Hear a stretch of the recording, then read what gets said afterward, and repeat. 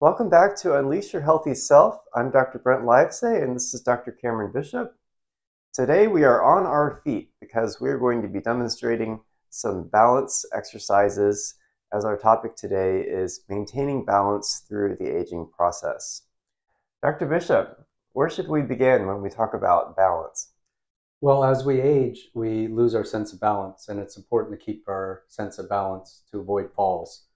Also, there's some studies that talk about maintaining good balance is good for the brain, that it increases working memory. So, for example, I'm not saying if you're 80 years old to do this, but if you climb a tree, actually using all four limbs lights up your brain, and you'll have better working memory retention over crossword puzzles, 50% more.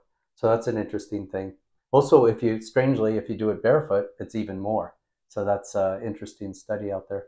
So as we age, we don't want to fall, break bones and things like that. But even if we're younger and or active in sports, we want to use it to keep our balance good, which is great for all sports and any activity, whether it's the gym or surfing or golf or whatever like that. So it sounds like balance is sort of a combination of our brain working and our body working. So that sounds like a good interface to keep healthy. Yeah, and it works, helps our metabolism. So there's studies about maintaining balance that you actually helps balance your hormones and metabolic processes and things like that.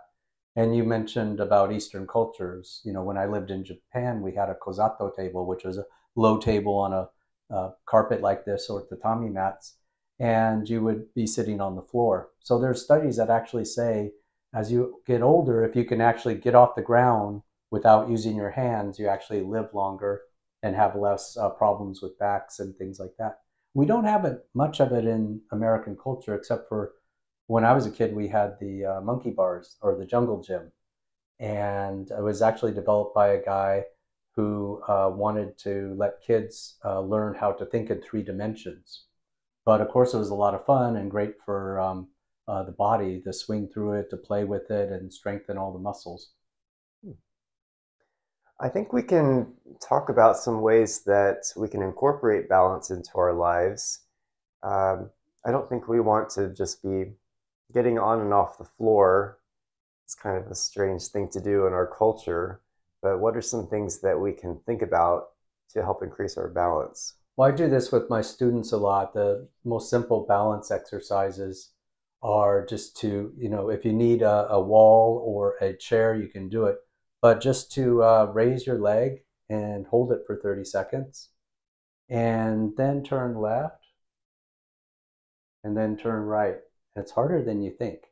And then you do the other side. But to make it even harder, and again, use something if you need it, so raise your leg, it's going to be parallel, and turn left, turn right, but this time do it with your eyes shut. Left, Ooh, right. So that's a really good one to do. Anything that's opposite, like this, is great to do. And another thing I like to incorporate it to make it even harder is to put the arms out, and then as I go down, just have my toes barely scrape the ground.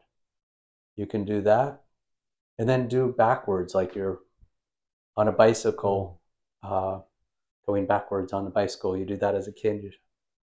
So do both sides, and that's an easy thing to do. If this is too hard, do it in a pool, because pool's anti-gravity, so you can practice in a pool all these kind of things, and that's a good way to start.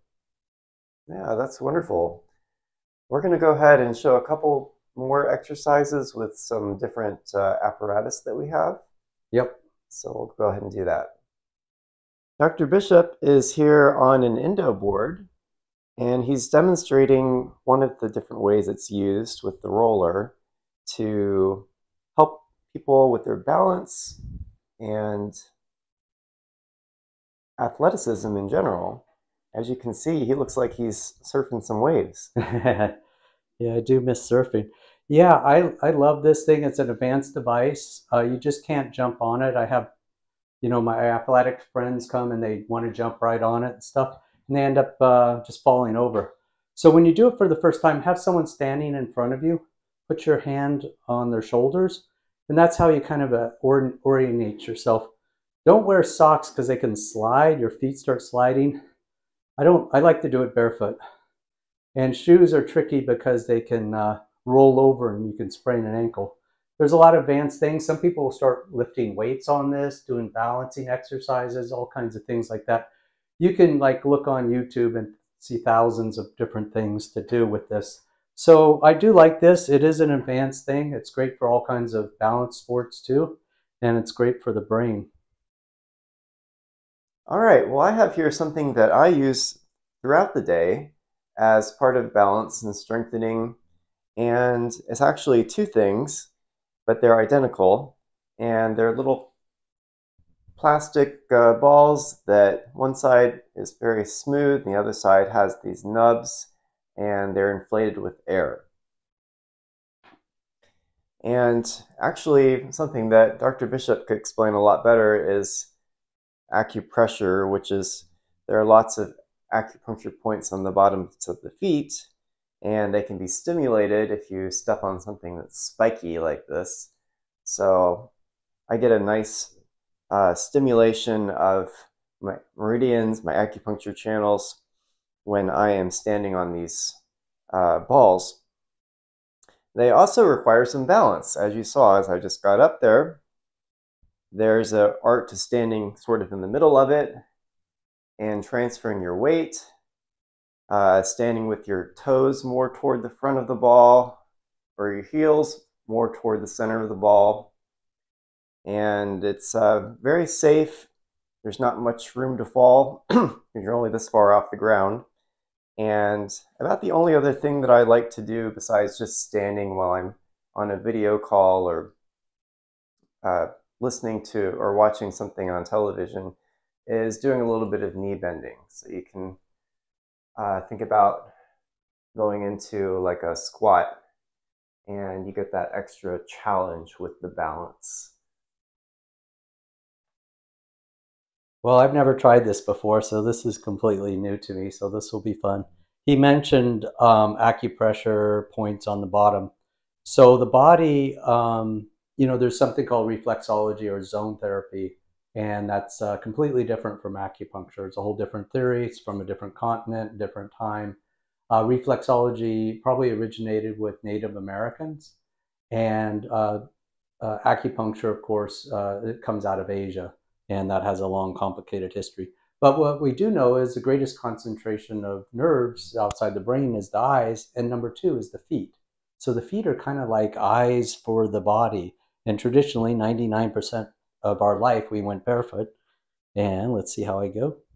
The 99.9% of human history, we went barefoot. And somehow these were sensors. All kinds of strange things happen with our feet. We sense pressure and all kinds of other stuff. We sense touch, obviously, and things like that. So there's more than peripheral nerves going on. We know our skin now, as the largest organ of the body, actually can sense color, can sense pressure, can sense temperature, touch, all kinds of different things. And this is newer research coming out of Japan. And actually, they talk about the brain being, a brain, and our heart or our gut, the entire gut being the second brain, and the third brain being our skin. And one of the strongest components of that sensing is our feet. And it opens up our sinuses if they're warm. Also, there's some relation with blood pressure and all kinds of other strange things they're discovering. So this is kind of fun. I'm not as good as him, but let me try. Oh, I can do it. Yay. Well, we hope you've enjoyed a little exploration of balance today and gotten a few tips that you can incorporate into your life to have better balance and increase your health and wellness. Yeah, and remember the balance. You can just put it into everyday life. It doesn't have to be an exercise. For example, you could be brushing your teeth and do the tree pose, or be cooking, that type of stuff, writing, all kinds of things you can do in everyday life to practice your balance.